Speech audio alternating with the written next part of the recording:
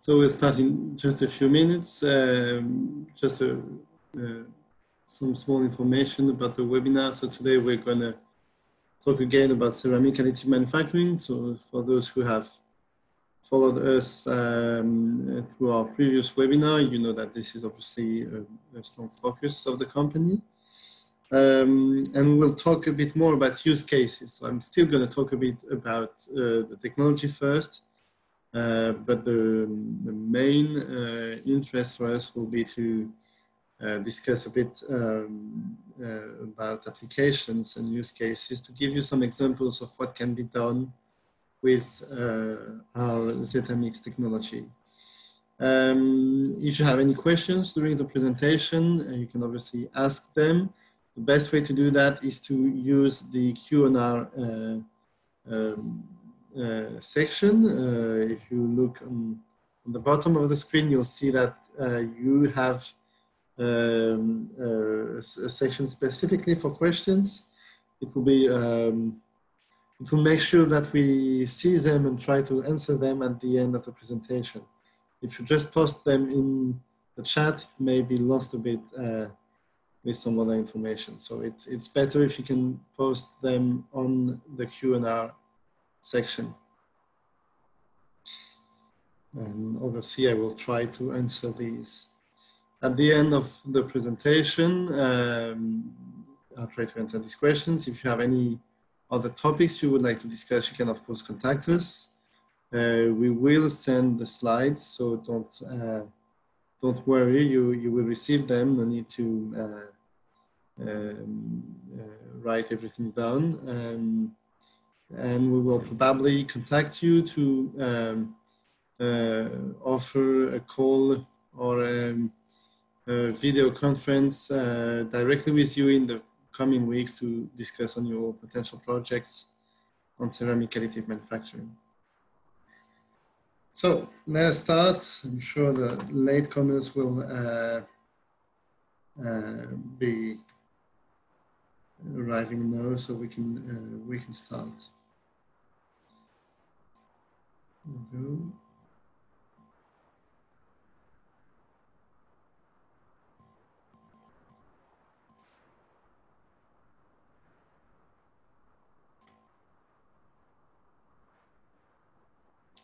So, as I told you, today we're going to talk specifically about ceramic additive manufacturing by FDM process. Of course, there are other technologies. We already organized a webinar on a benchmark of different technologies, which are all really relevant and interesting, but we are really going to focus on this technology, which is one of the main product in 3D printing for Nanoe. A few words about the company to start. Something that we really want to focus on is to explain you who we are and what we are doing in 3D printing. I'm repeating again for those who were there at the previous webinars, but we still find some people who have not yet heard about this. Nanoe, we are not a machine manufacturer, we are a raw material producer. So we've been producing for more than 10 years ceramic raw materials, and we really come from that industry. Our interest in 3D printing is mainly in the raw materials. So what do? We produce ceramic powders and ceramic powders transformed for different kind of process. All of them are usually oxide materials, the main ones being alumina, zirconia, and composites of alumina and zirconia.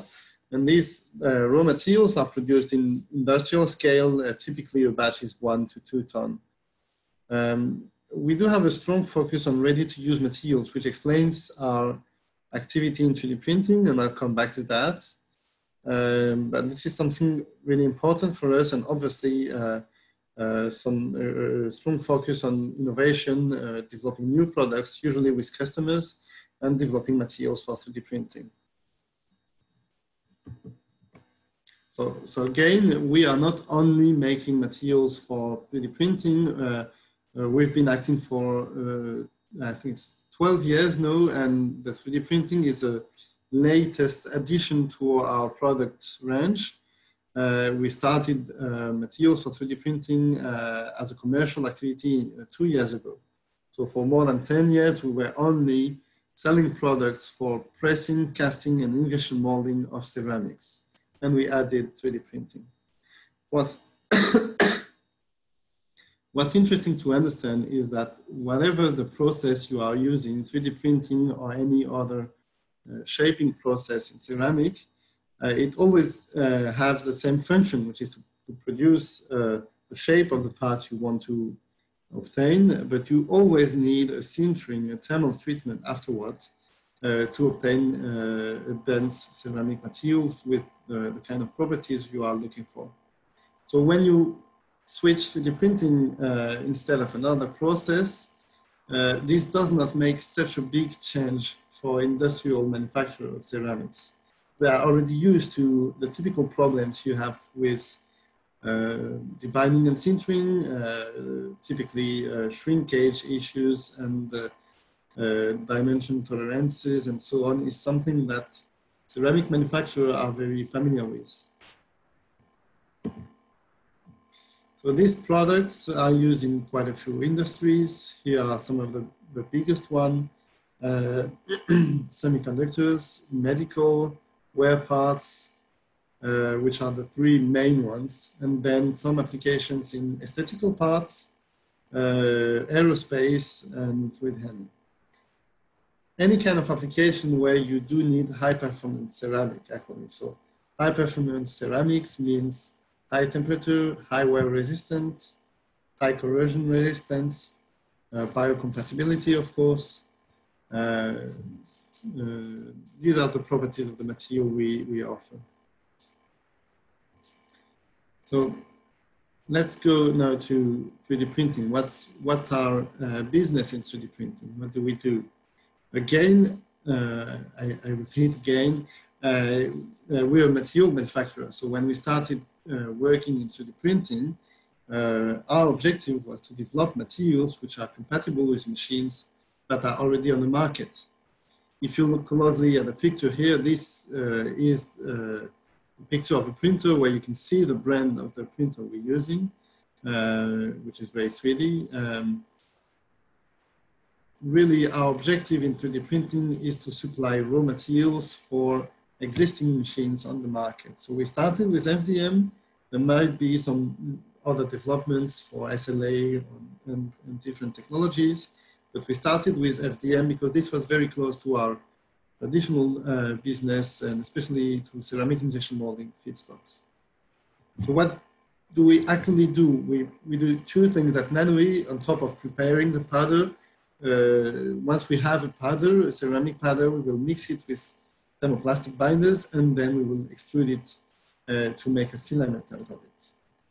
There's a few tricky things here. It seems quite simple, but that's actually something very, very complex because being able to mix a compound of powder and thermoplastic binders with very high loading of powder is quite complex.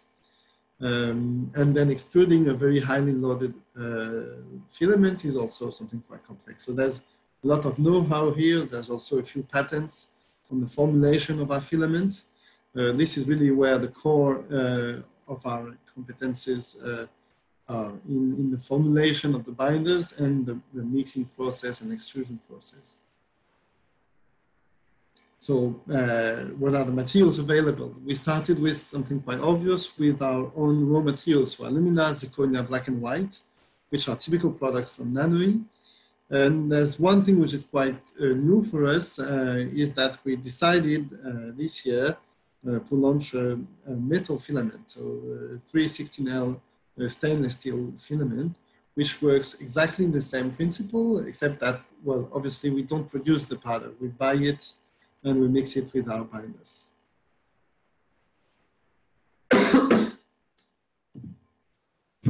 So how does that work afterwards? How do you print a part using our process?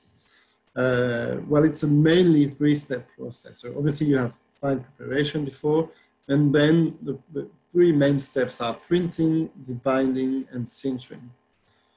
I'll go back in details afterwards, but so printing will give you the shape and precision of the part, the surface finish, the green density, and then debinding will allow you to remove part of the binder. The thermal debinding and sintering will give you the rest of the debinding. So you remove all of the binder and you will densify the part. I'll go back in details again. Once you have a final part, obviously you can make some post-processing, polishing, sandblasting, whatever. Well, the first step is file preparation. One of the interesting things of having what we call an open system, that means we make raw materials, but we don't make the machine, means we can use a lot of different platforms for machines, but also for slicers, for softwares. So here we have a software which is the one from Race 3D, which is called ID Maker, but we could also use some other slicer, Cura, or I'm thinking also about Simplify 3D, which is an excellent slicer. So depending on what you want to print and the complexity of the part, you can use different softwares. The software is basically going to do one thing. It's going to take a part, a 3D file, and transform it into a set of instructions for the printer. So here, I'm not sure you see it, it's not very clear, but it has been transformed into this set of instructions, and we can see the layers on that part. It is also in the slicer at that step, that we will compensate for shrinkage. So Nanoe will provide guidelines for using the filaments. In those guidelines, you have an oversizing factor that you need to apply if you want to have the final dimensions of your part. Once you have a file prepared, you actually put it on a USB stick. It's quite simple. You go to your printer and you print. So how does that work? FDM printing is a technology that has been developed for thermoplastics. The material is in the form of spools of filaments, and the filament is being pushed through a heated nozzle. It will melt in the nozzle and be deposited in a melted liquid phase, and by cooling down, you solidify the part, and you can add layer by layer. We usually use two head printers, which allows to use a support material of a different material. That's something quite important for us. It allows to save materials and sometimes also to make different parts. Once you have printed, you go to the really crucial part of the process, which is debinding. So what we've printed is actually a composite part. You have a powder, ceramic or metal, and you have some thermoplastic binders, and we need to remove those thermoplastic binders. Usually you have two types of binders, soluble binders and backbone. The soluble binders will dissolve in a solvent, and the backbone will stay until the heat treatment. So once you've printed, you will first do what we call a chemical debinding. You put the part in a solvent bath. For us, it's acetone. And once the acetone has dissolved the soluble binder, you then take out the part, dry it, and put it in a furnace. And in the furnace, you will paralyze or burn the rest of the binder and sinter the part. What happens during sintering is you densify the part. You get to densities of 99% for ceramic and 90 to 95 for metals. Obviously, that means the porosity has to go somewhere, or the material has to go somewhere if you do it the other way. Anyway, you can't have a densification without having a shrinkage of your part. So the part will shrink very significantly. We're talking of 15 to 20% shrinkage, which is very significant, which has an impact on the precision you can reach. It has an impact of a lot of things. It can lead to deformation. It is really one of the tricky parts in this process, and something that needs to be controlled. What are the key benefits of this technology of Zetamix? The main two benefits is this is a technology that makes ceramic and metal printing easy and affordable. Easy to use because it's a very simple system. The training time is quick. We train customers in 1 day. It can be placed in the hands of trained technician. You don't need very advanced training to do that. There's not so much problems of health and safety because you're not manipulating powders. So that makes it really the easiest way to print ceramic and metal. It's also a relatively low investment cost technology because FDM printers are, let's say, commonplace now. So printers, very efficient printers are available for a reasonable price. And we do offer at Nanoe a printing kit with printer, debinding, and sintering furnace, starting at 10,000 euros. Again, we're not machine manufacturers, so we just buy and resell, but we do offer a system for printing, debinding, and sintering parts. This is really something unique. You don't have any other technology on the market where you can manufacture complex parts of ceramic and metal at that price. And talking about printing or machining or whatever technology, you will not find any equivalent. That's the two main things. Apart from that, we can also say that it is quite versatile. With the same printer, you can print obviously plastics, ceramic and metal parts, and we are developing quite a few other ceramic and metal filaments that will come in the next months and years. And lastly, the accuracy of the printing. Obviously, it's not the best if you compare it with SLA. SLA is more precise, but it is still surprisingly good. We did a lot of tests in this on what kind of repeatability and accuracy we could have on relatively big parts for ceramic, for technical ceramics. And we see that we do manage to get to precisions of plus minus 0.1 millimeter, even on parts up to 10 centimeters, 8 to 10 centimeters, which is for a ceramic, technical ceramic material, relatively good.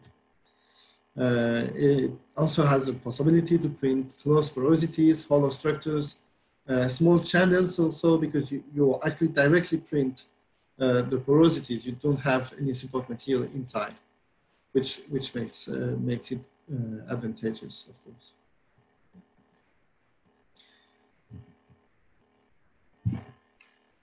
A quick benchmark of the technologies I was saying.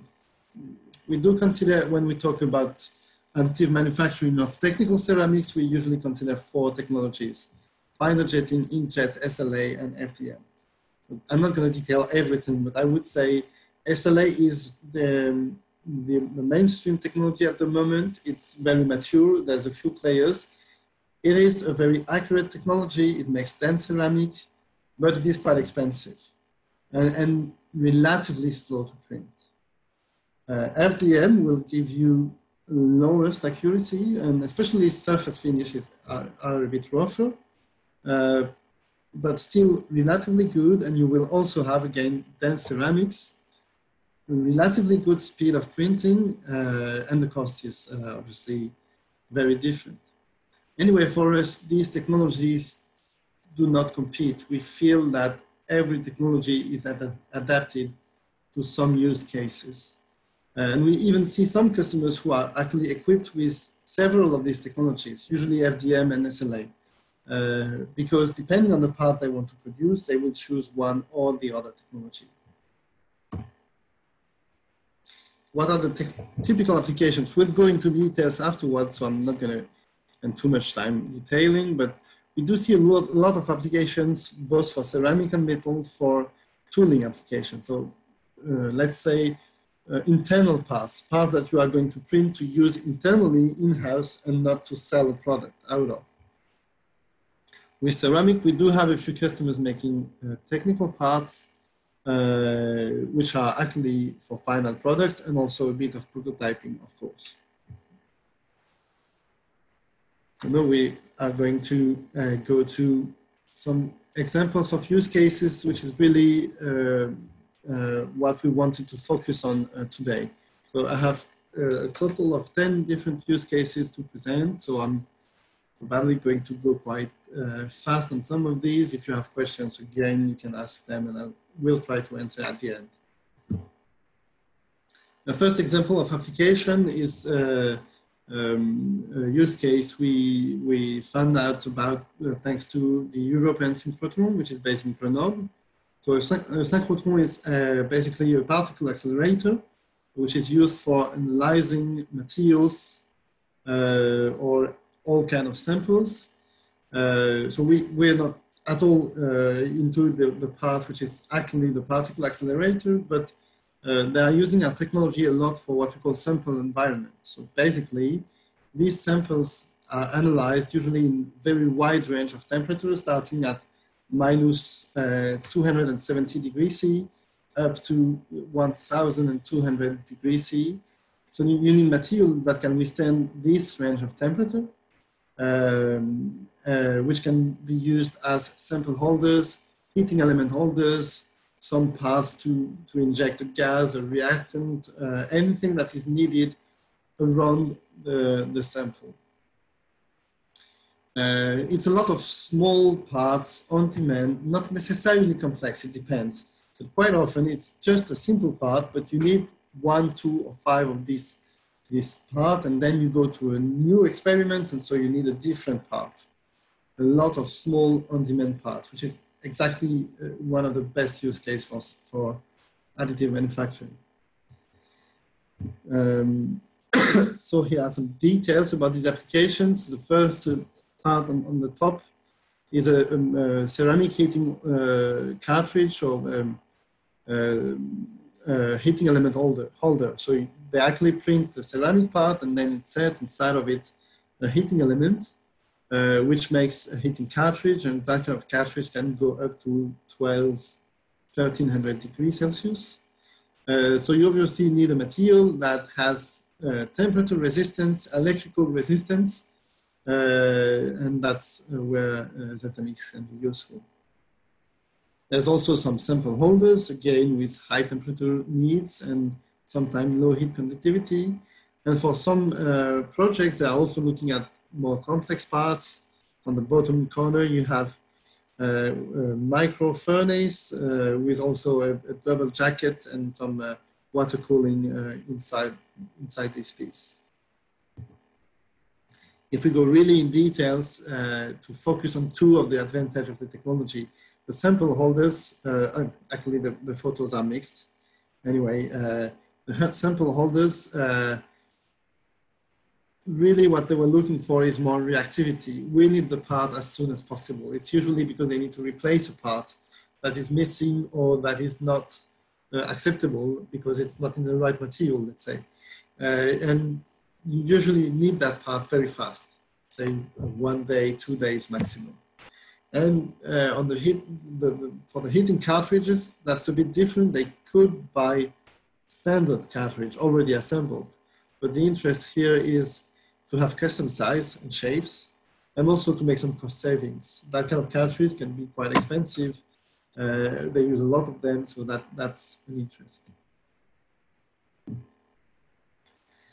A second example of application, unfortunately, I can't give any names of customers. I won't be able to show a lot of parts also because that's most of the case confidential, but ceramic materials and especially ceramic 3D printing can be used a lot for telecommunications, for printing, to make it clear, for printing antennas.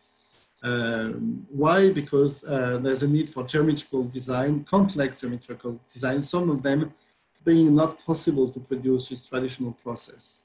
You need relatively high precision and some small details, and obviously you need what we call a dielectric material, a material with permittivity and no loss. Here you have one example of part, it's almost the only one we can show, which is some experiments made on 5G antennas.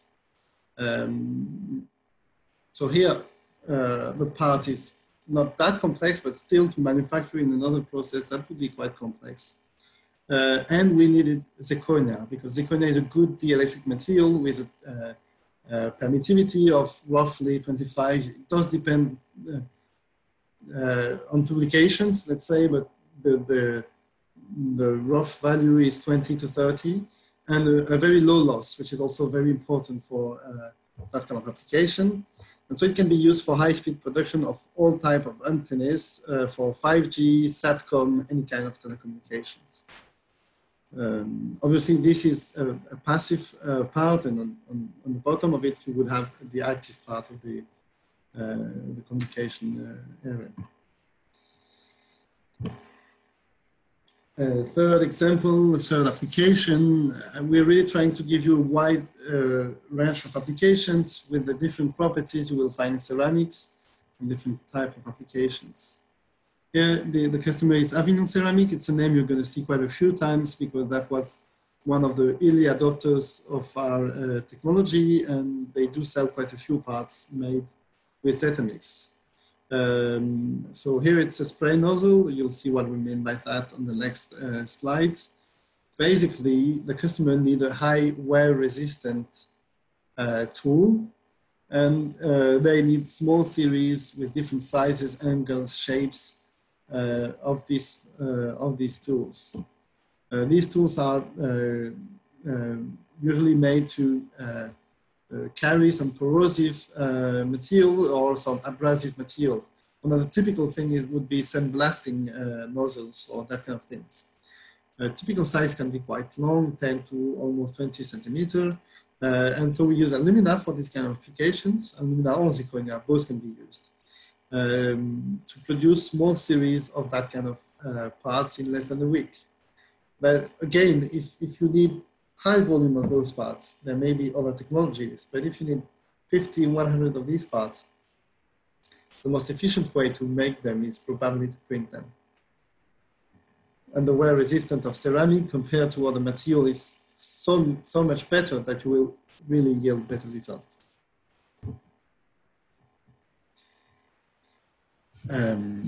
Another example of application is some custom impellers for ink preparation and ceramic slurry preparation.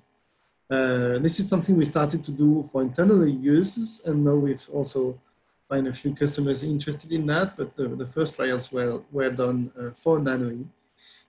We needed custom-made impellers with specific shape and specific sizes above all, and we wanted a material that would not oxidize and would not wear down to avoid product pollution. So we replaced the part that you can see on the bottom corner, which is stainless steel, with a ceramic part. Actually printed in two slices because it was more simple to print, which allowed us to choose the design and to have the impeller made in zirconia, which is very wear resistant and also corrosion resistant. It gives savings on both cost, time, and also some increased performance. A use case from Avignon, this one. Here, the application is in aerospace, which is the main market from Avignon. They have a few customers who need high temperature flow sensors, which are parts which are completely impossible to manufacture by traditional ceramic process. I'll show you why. Here you have an example of how that technology works. It's quite simple. It's a probe where you will have some holes and some channels going from the front of the part and from the sides of the part. On the printed parts, you can see one of those channels if you look carefully. It allows you to measure both static and dynamic pressure, and by making the difference between the two of them, you can have the speed of the gas, the airflow. Usually it's made in metal, and in metal it's quite simple. You actually assemble, you weld, you can do a lot of things. problem in ceramic is you can't assemble, you can't weld, and this part cannot be injected or pressed or milled or whatever, because you have internal channels with several changing directions, and this is not something you can make by any traditional process. So why make it in ceramic? Because sometimes you need high temperature.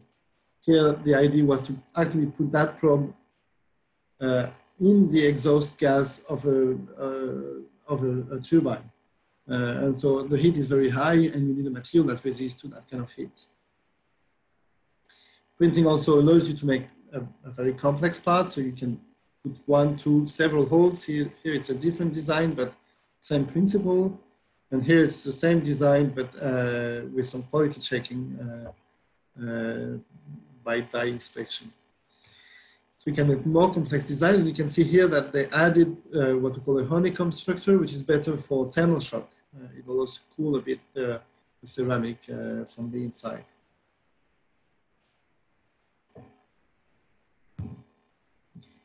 Again, an application from ceramic application, from Avignon Ceramic, which is some foundry filters.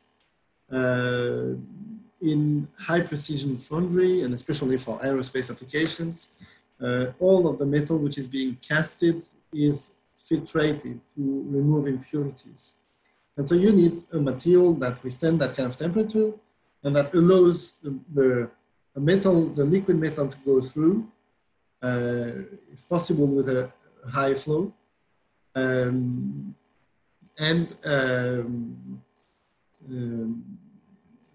you need to remove as much as possible the impurities and avoid adding more. Usually these parts are made by making ceramic foams, but this brings some issues such as the flow is not very well controlled, the porosity is not very well controlled, and you can have some pollution coming from the filter because it can have some brittle portions. By printing it, you can choose to replace, so the foam that you can see here, you can replace it with controlled structures. So you can choose the size of the holes you want. You can choose the percentage of porosity you have, the thickness of the walls, so that you know exactly if it's strong enough or not. You can really adapt completely your design to what the customer needs. So that makes it a more complex part. You can add some more information, some more function into it. Typically, you can choose the outside shape of the part, which can sometimes be useful. The objective being obviously to make a filter that will reduce pollution in the final product, and which will improve the flow through the filter. That kind of approach can also be used, obviously, for catalysis, for other kind of filtration, any kind of application where you need to control a porous structure.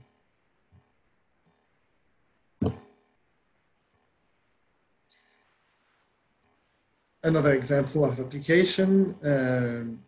Here it's some spare parts. So we worked with a company who specializes in providing spare parts for the textile industry, which is called Petit Spare Parts. It's a French company.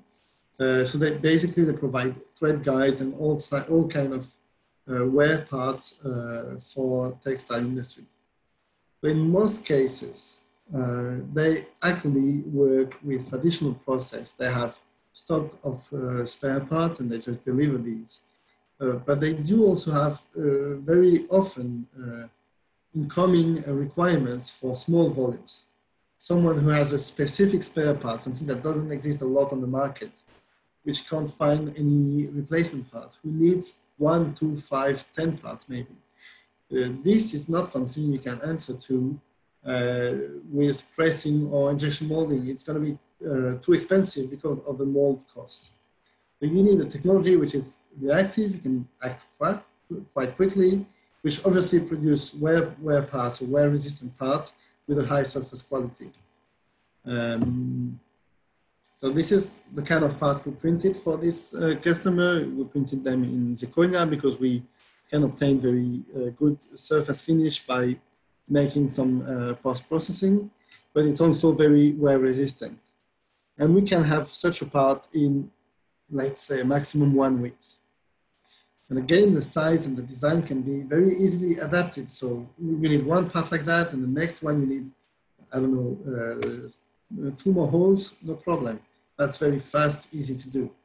It's very much efficient for small volume on-demand production of spare parts.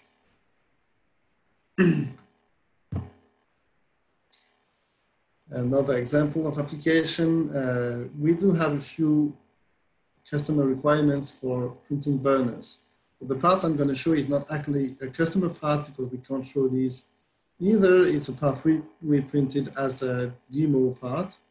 The idea here is what does a customer need? He needs a high temperature part, of course, and he needs to be able to make quite complex shapes and to tailor-make the product to have the best possible flame. The burning efficiency of the flame must be very good. You sometimes want to direct the flame in a certain way.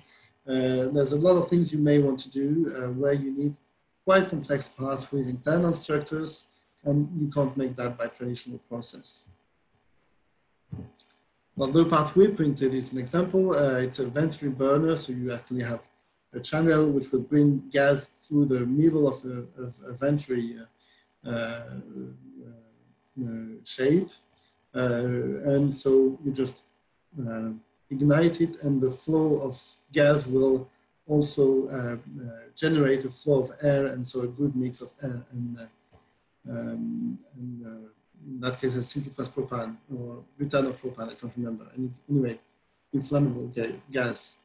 The interest of printing this in alumina is alumina can withstand up to 1800 degrees C, which means except if you really go to high temperature, you don't need to add any cooling circuit, so you can simplify your design a bit. And again, you can print on demand specific complex parts with internal channels, 1, 2, 3 set of channels. That's something which is very efficient. And it is obviously quite efficient in terms of price and time, especially if you're doing small volumes. So you can see the part doing the burn, and you can see that it works quite well.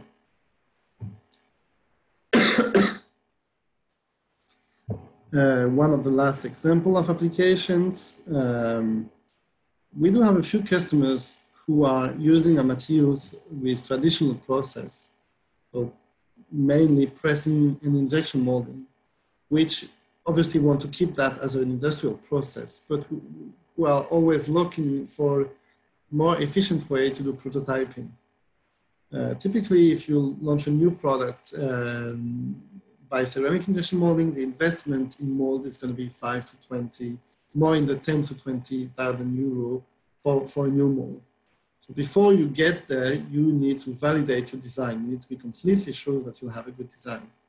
So that's where 3D printing can be useful. Obviously, there are other prototyping methods, but 3D printing is a very quick, easy to use, low cost way of making those prototypes. Here you have examples of parts that we have printed for a customer. Unfortunately, can't give any names. But that allows you to test a new design quite quickly. Usually it's black and white zirconia that I use for these. You do need some finishing steps, but that's something which is acceptable for our customers. They say, okay, it's a bit more difficult to finish. It's possible, it's a bit more longer, but for prototyping, that's completely acceptable. And that allows to iterate a lot more quickly than you would do if you were to design a mold or do something else. And so you can test a lot more designs before choosing which is the final design you want to select.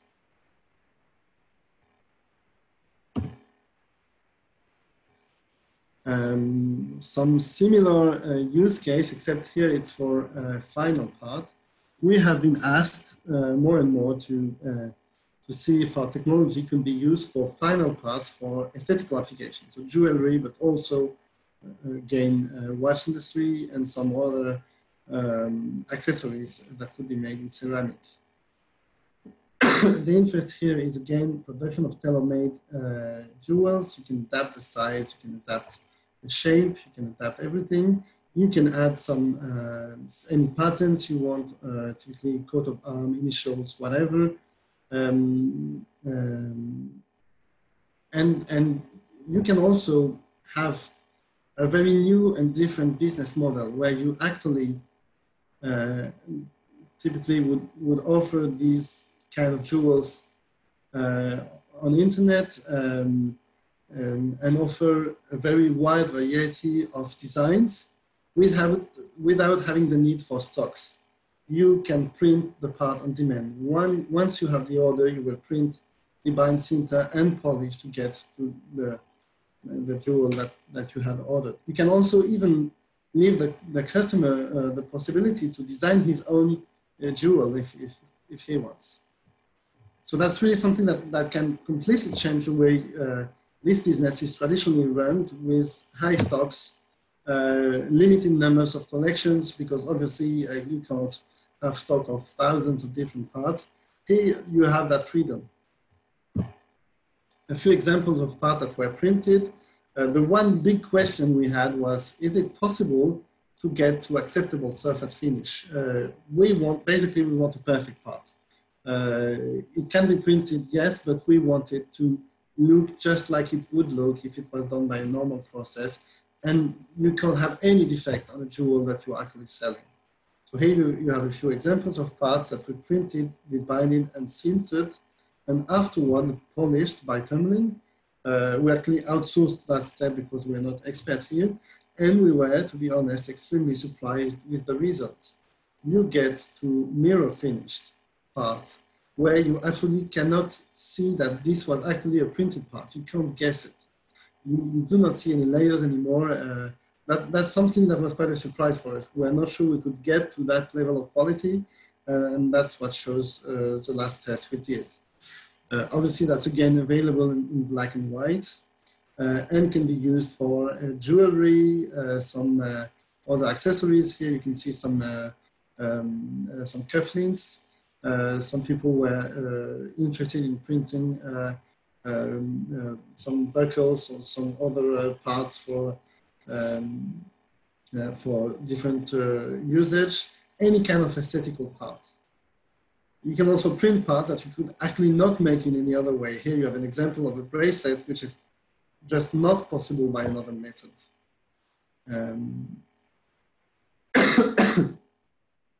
So that validation we had on the polishing, the possibility to polish those parts, does open a few potential applications. And I think that's the last one. Another last example, we had quite a few requests for parts in fluid handling. Here the need is always for ceramic material for a start. You need a wear-resistant material, a corrosion-resistant material, so you go for ceramic because of that. But the parts are quite complex. They are very difficult to produce by injection molding. They could be machined, but that would make them extremely expensive. And actually, the customers are thinking about adding some more functionality in it, cooling channels, or that kind of things, which would make it completely impossible to make by another process. Can't show you the actual part, but here is an example of the kind of parts we can make. This is an impeller that would be used in a pump, as a pump shaft.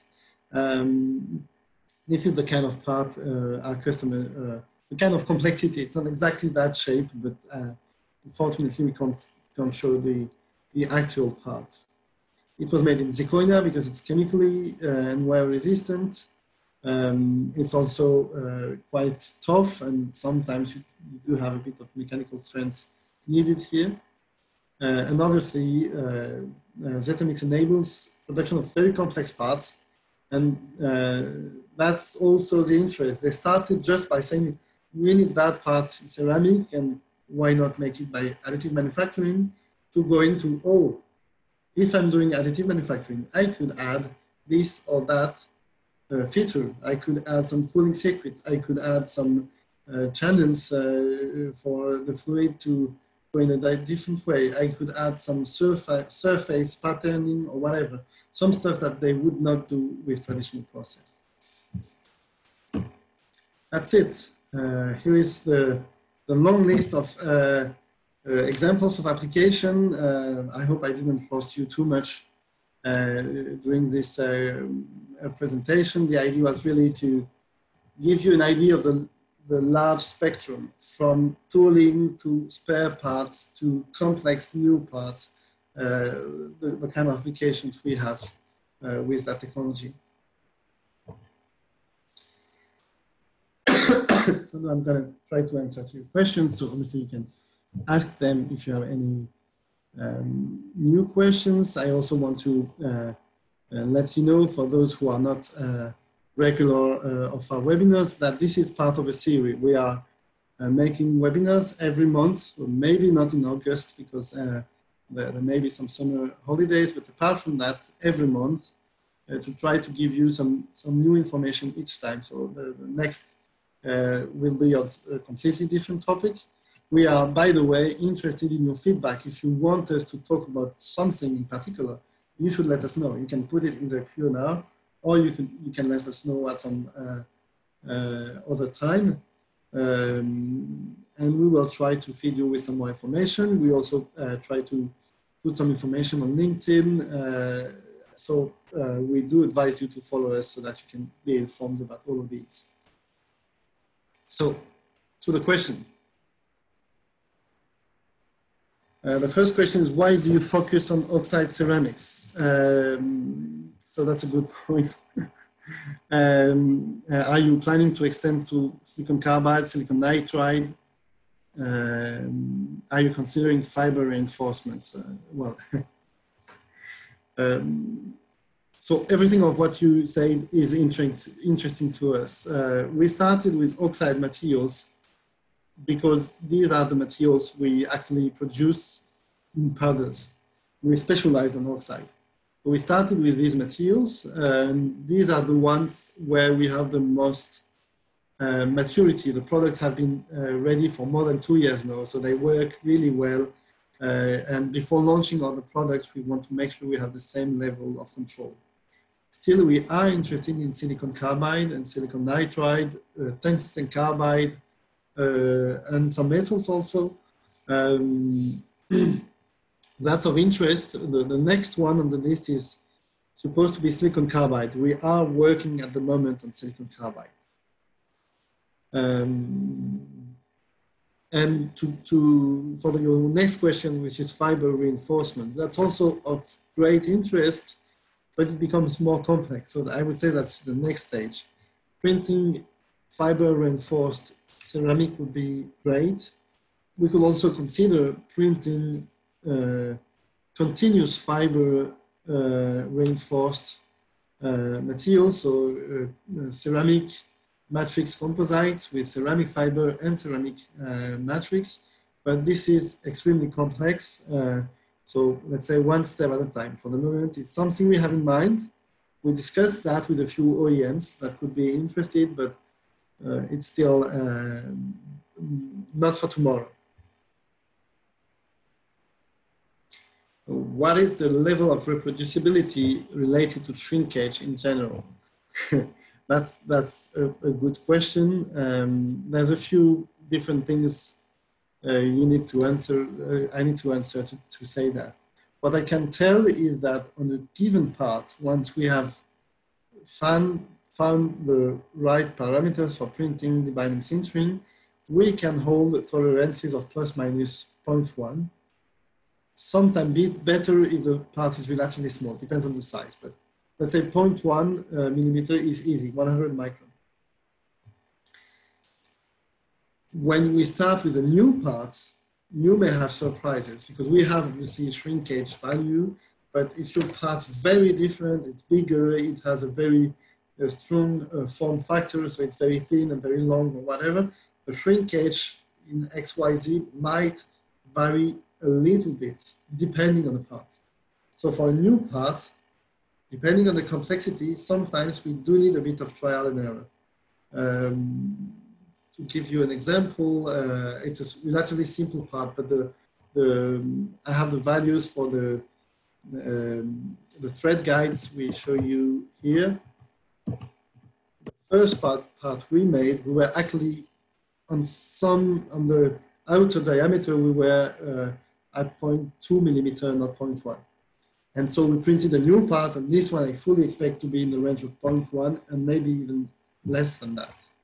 And once you have that, you can repeat it and you'll have a variation in that range.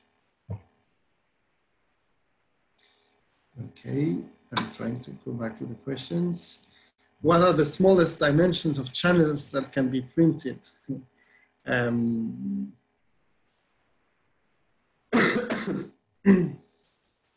I'm forced to answer quite often, that depends, and that's going to be the case here. It depends on the printing orientation. Is your channel in the Z direction or XY? It depends also a bit on the shape of the channel. If you want a perfect hole, round hole, or you can accept something which is not completely spherical.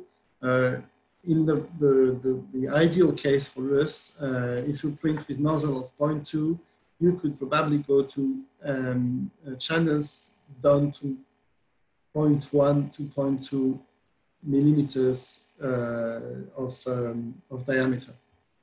That is printable. The big interest with this technology is we don't have any, when we want a channel, basically we don't put material at all. So we don't have any clean out to do, which allows to make smaller channels that if you had to clean out a slurry or whatever you have.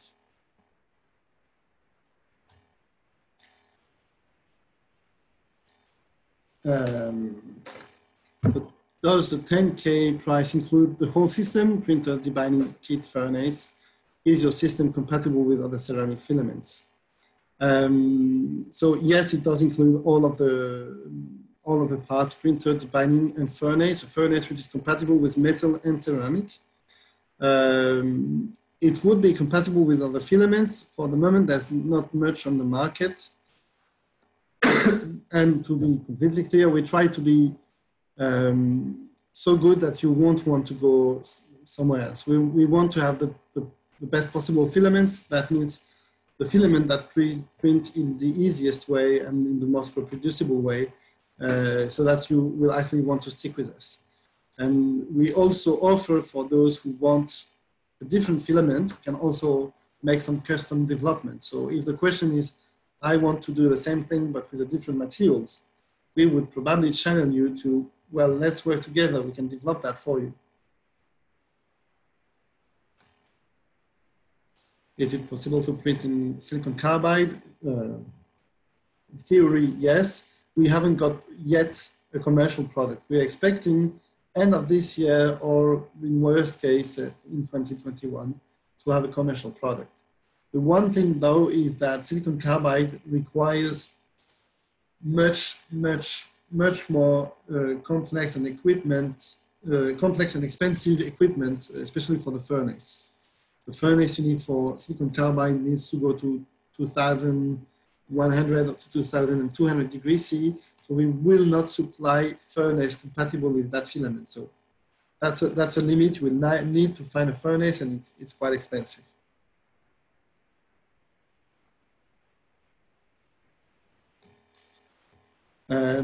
So next question, can you please comment on how difficult it is to foresee the high shrinkage in the design stage, such as to obtain accurate plane dimension after process? I'm referring to overall external volumetric shrinkage. So that's a good question. I'll be honest, that's not something we can be completely definite about. We do not have enough experience to tell you, is it going to shrink completely homogeneously each time or not? I can tell you on the path that we saw, for the moment, we did not have too much surprises related to internal features versus outside dimensions. The main problem may more be problems of distortion during the shrinkage. So you typically, something which is quite hard to do is a perfectly flat surface. That's difficult. I'm not saying it can't be done. Of course we do that, but it's difficult to make a long, large, very flat surface. That's difficult, and especially if you're printing it on the vertical, it's going to be very difficult to print it perfectly flat. So I would say the main problem is not necessarily external, internal dimensions. There may be some small variation, but that's very reasonable and controlled. But the risk of deformation is an issue. So, question regarding filters. So working on filter design in both ceramic and polymer materials. Ceramic membranes are usually based on ceramic porous support materials with regular linear constant section. How does density translate to porosity? So how does that work? There's two types of porosity you can do. You can print porosity, of course. In that case, you're just going to print an infill, for instance, a grid, a gyroid, whatever. You'll have a kind of porosity, except that this porosity is relatively big. So it's going to be used if you want to filter big particles. If you want to filter with a very high filtration factor, you are not going to use printing for that. You are more using printing to print channels in which the flow of air is going to go through. And then you will need the walls that you printed to be porous so that the air can go through it, and you will not want to control the porosity of this material. So porosity is basically directly related to density. If you have a density of 100%, that means you don't have any porosity. So that does not mean you can't print porous parts. It does mean you need to control basically the sintering process. In the sintering process, you will start with a part which has a density of 50%. And during the shrinkage, you will go to a part that has a porosity of less than 1%. But you can stop in the middle of that process. You can stop at 60% density or at 70% density, which means 40 or 30% porosity. In which case you will still have that porosity, which is going to be very fine because it's more linked to the size of the particles inside the ceramic. So that's going to be quite small. So it's possible to print porous supports.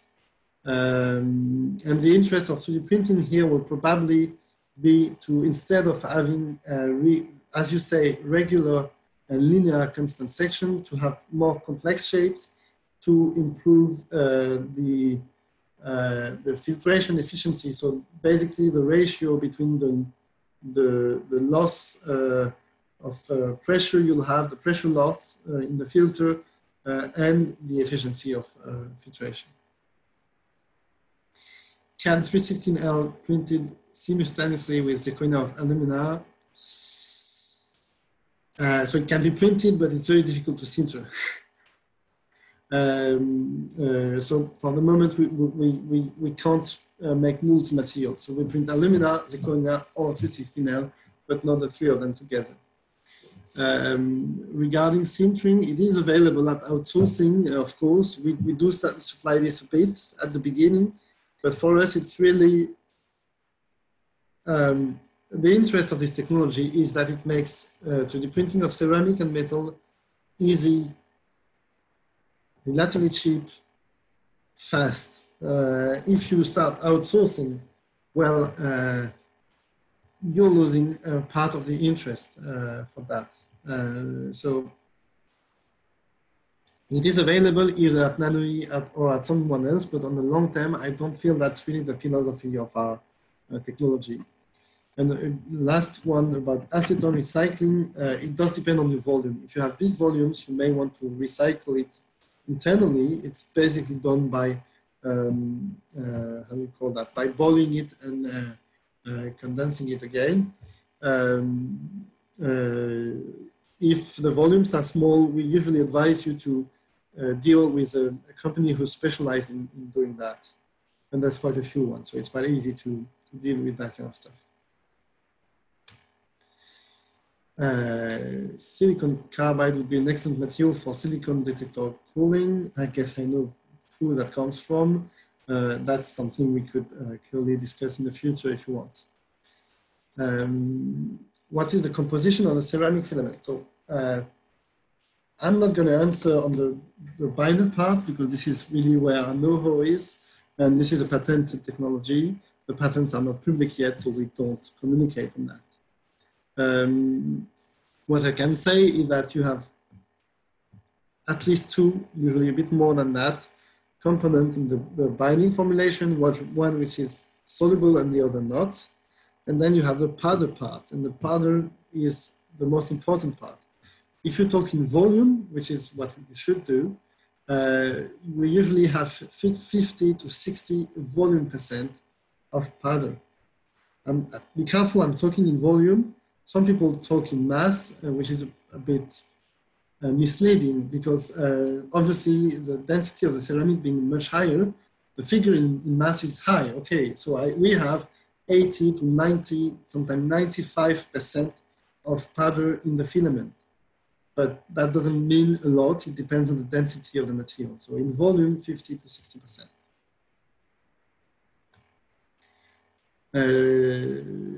Do you have demo of ceramic FDM 3D printing? Absolutely, Paresh, we do have some demo. We actually made a webinar where we did some live, not live, but some demo of printing the binding sintering, the full cycle to show. It's not online yet, but we are planning to put it in online. So if that is, I will let you know. And again, if you follow us on LinkedIn, you will see that when it comes. We may also do that webinar again in the future. What is the shelf life of the ceramic filament? Well, it depends if it's opened or not. The filaments are delivered in vacuum sealed package to protect them from humidity. We also advise you to be careful about high heat or high cold. In that condition, it can last minimum of 1 year.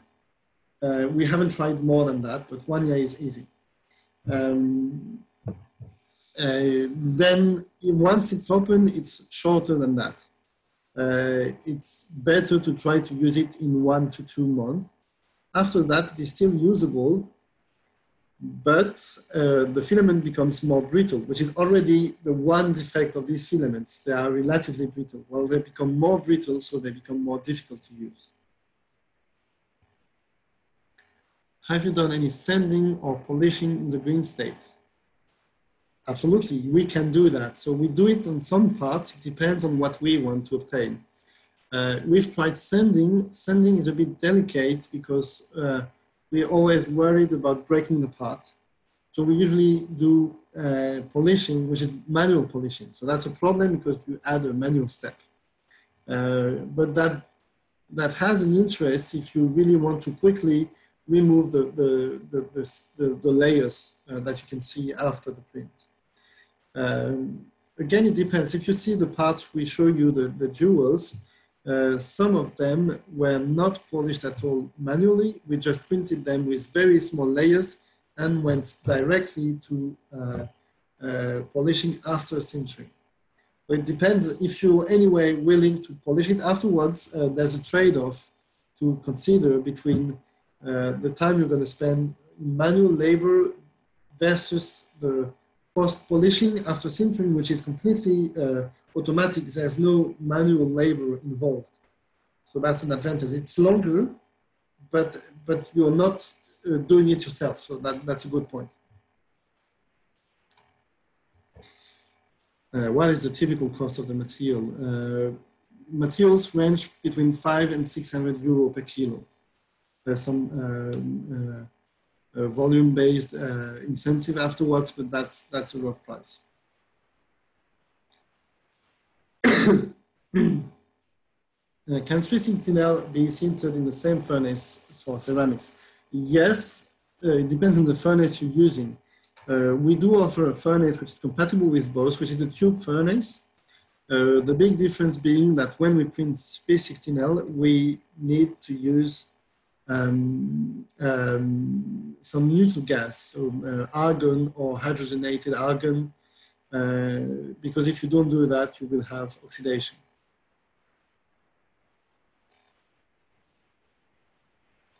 So to what extent the details of the printed parts are conserved after sintering?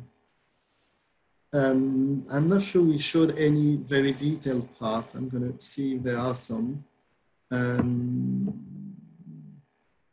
This one is relatively detailed. So we don't have the more detailed parts on picture, so I'm going to answer, but without showing these. We need to make a small distinction between metal and ceramic. With ceramic, you can actually keep very small details. We've printed walls typically of 200 microns, so after sintering it's 150 microns, which came out of sintering perfectly. If you manage to print them well, sintering is not a problem. But it actually gives very fine details. The sintering at high temperature does not affect at all these details, for a simple reason, which is that even at 1500 degrees C, which is the sintering temperature of alumina, alumina is still a hard material. It's not at all soft. It's not at all. So you keep the shape. It's also the reason why when we print ceramic, if we need supports, we can remove them before sintering because they are not needed for sintering. The material will withstand the sintering without any support. Metal is slightly different because when you sinter metal, you actually need to get to a temperature where the metal is quite soft. And so very small details may be lost or at least a bit fuzzy. And you need support if you have overhangs.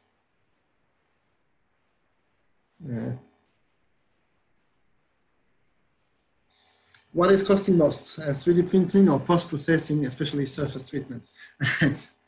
So again, it depends on the part. When we try to cut down costs with the customers, we usually find out that obviously the material is a part of the cost, but not the biggest one by far. The printer itself costs nothing if you print enough parts. Post-processing, especially polishing, if you're doing it, if you outsource it, it's not very expensive. So it's not the main issue. The main issue is time. So you still need, even though I told you it's simple, you don't need super highly trained technician, but still you need someone to prepare the print, to think about what printing strategy should we have, and then once it's printed, to remove it. If you do a bit of manual finishing, that takes time, and then to go through the whole step. And that's the main issue actually. It's still manual labor, which is well quite a lot in the file prep actually also.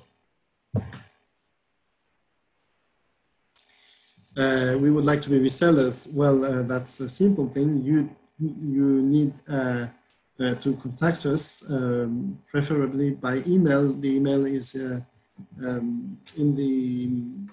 the presentation, and anyway, we'll send you an email to all the participants to send you the slides. We are looking for resellers at the moment, so that is of interest for us. We just need to discuss it. We need to know you better to know if it's relevant or not, and to discuss how we work with resellers. Is it necessary to have specific equipment to exhaust organic component tubes? So yes, thank you for that question. And the answer is yes. This is the one thing we do not provide. We ask the customer to install. You need some fume extraction, both for the furnace and also for the solvent pass. It's not a big thing. You just need to extract it. There's no huge amount of binder, so you don't need to post-treat it. You just need to extract it. And so you need some exhaust. Yeah, absolutely. A question about glass ceramics. Yes, we're considering it, but there's so much material that are interesting. It's interesting. We've seen a few applications where customers look for typically for low CT materials, so materials with very little expansion coefficient, thermal expansion coefficient. And here glass ceramics are interesting. So yes, it's interesting. For the moment, it's not on the top of the list because we have a few materials that are shortlisted for the moment. And we also work with customers here. So one of the drive is what we have decided as strategic materials. And the other drive is some customers come with the material and say, we really need that material. We're ready to help you in this development process. And so that also can speed up the development process. So for the moment, we haven't had that for glass ceramic, but obviously of interest. Can we print fully functional ceramic bearings?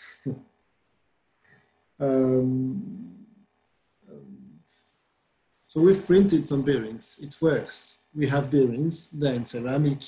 They work. But compared to bearings made by other methods, you will not reach the same level of quality and especially of tolerances. We can't print very, very, very tight tolerances. If we do that, there are some problems during printing or the binding and sintering. So we have relatively loose bearings. There may be a few applications, but if you compare it to the bearings you can see on the market, the ceramic bearings, it's not the same thing, really not.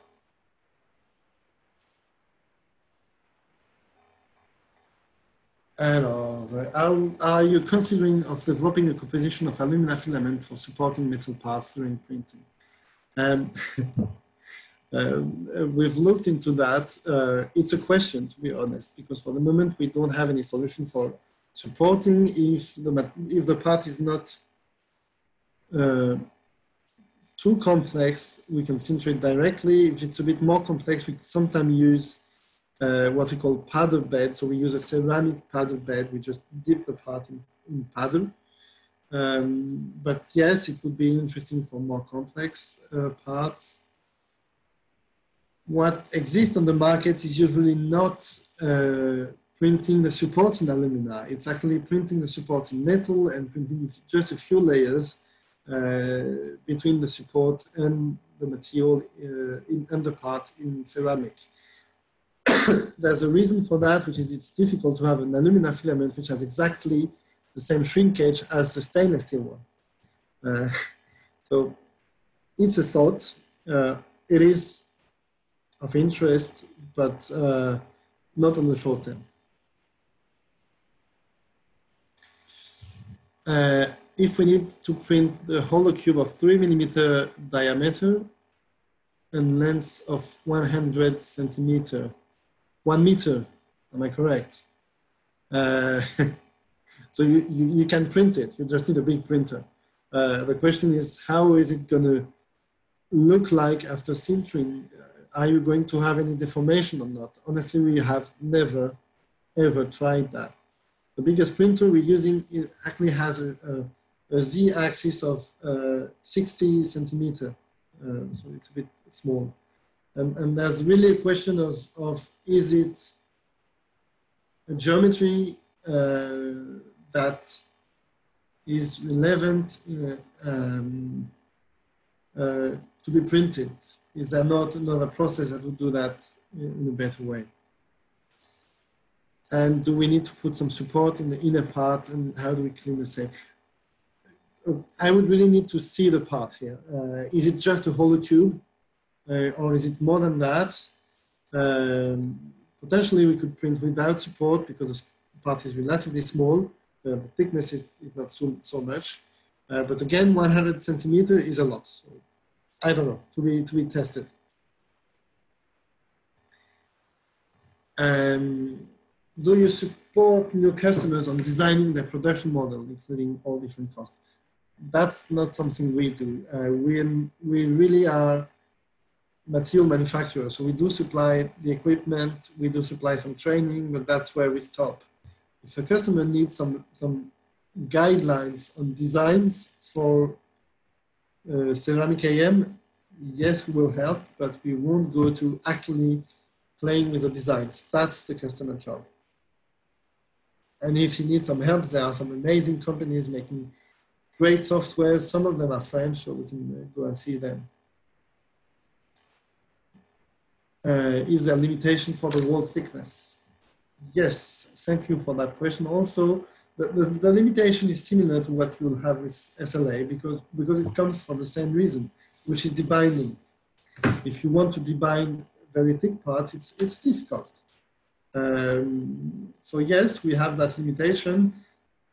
Depending on the material, we can sometimes do a bit more than 6 millimeter thanks to the chemical debinding, but still there is that limitation.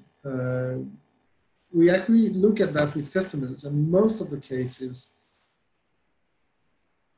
the customer don't actually need a fully dense wall of more than 6 millimeters. So what we do is we print the wall they want, even if it's 30 millimeter, but the inside is going to be hollowed out. It's going to be a honeycomb pattern or a gyroid pattern or whatever that makes it not fully dense. And that kind of structure can be, even if it's fully closed, it can be printed, debinding, and sintering. Any specific bed adhesion requirements? Not really. We've been printing with a lot of different surfaces, glass plates, flexible plates, anything. That's not one of the main issues we have with this material.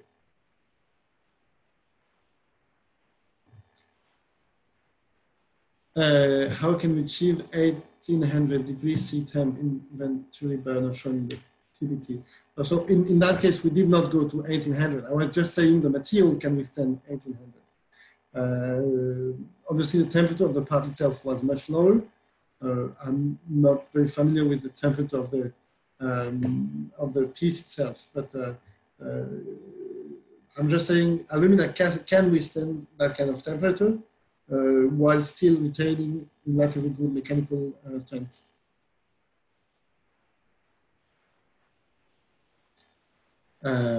Is it possible to mix white and black zirconia? We've been playing a bit with that. It's complex, and for the moment, I would say we managed to make a few parts with two colors, but we have problems of contamination between the black and the white. So the black is not really black, the white is not really white. So for the moment, I would say no.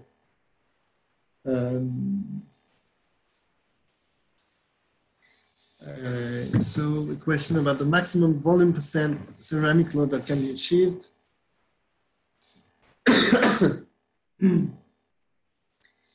The maximum we've achieved, I think it's something like 65 volume percent. But as you say, it does depend a lot on the material, the particle size, the binder formulation also. Usually we're more in the range of 50, 55, sometimes 60, but more 50, 55.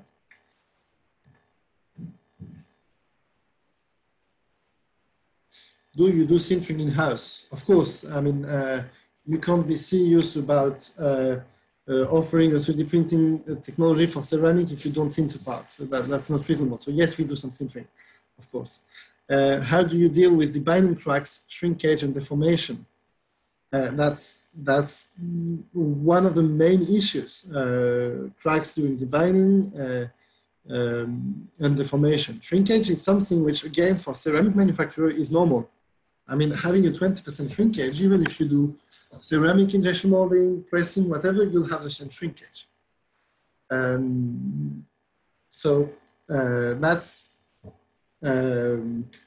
Shrinkage is okay. So the cracks and deformation are the two issues. Cracks, for a start, well, basically the simple answer is you need to stay in reasonable designing guidelines. We can't print very big parts, or if you do so, it's difficult. You need to avoid high thickness. You need to avoid straight angles. you need to avoid big variation in thickness. And if you respect that kind of design rules, you usually don't have too much cracks. It's still ceramic, so sometimes you do have a surprise. But we can avoid most problems by respecting those design guides, design rules. Regarding deformation, same goes here. If you respect the right design rules, you usually get some acceptable deformation, but we do have some deformation. I'm not going to deny that. And typically making, as I said, a very flat, big flat surface is difficult. And that's also true for other ceramic process. And regarding dimensional accuracy, the dimensional accuracy I was talking about was including sintering. So for the final part, when I say plus minus 0.1, that's for the final part. Does preheat of filament require before 3D printing? The answer is no, we don't preheat the filament. We actually prefer to keep them at room temperature, and it's even better if you can have air-conditioned room, because that means you always have exactly the same temperature. Can we print biocompatible ceramics like hydroxyapatite for fabricating body hard tissues? So the first answer is alumina and zirconia are biocompatible ceramics. They are used for dental applications. They are used for hip and articulation prosthesis. So those materials are already printable. Could we print hydroxyapatite? I would say probably yes, but this is a very different material. We're really not experts in that material, so it's not in our list for the moment.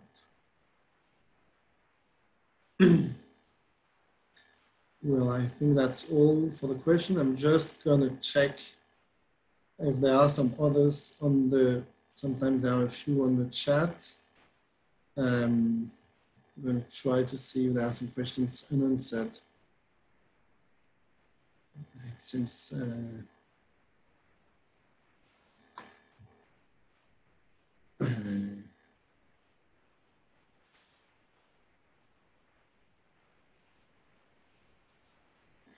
well, there's a few information, but nothing that would be any questions. Anyway, if you have any question about what you just saw, you can also send us any email with inquiries. You will definitely receive an email from someone from the team, me or someone else, with the slides and offering you to maybe have a call in the next week to see if there's any project where you may need that kind of technology. So again, thank you very much for following that webinar, and we remain available if you have any questions. Thank you very much.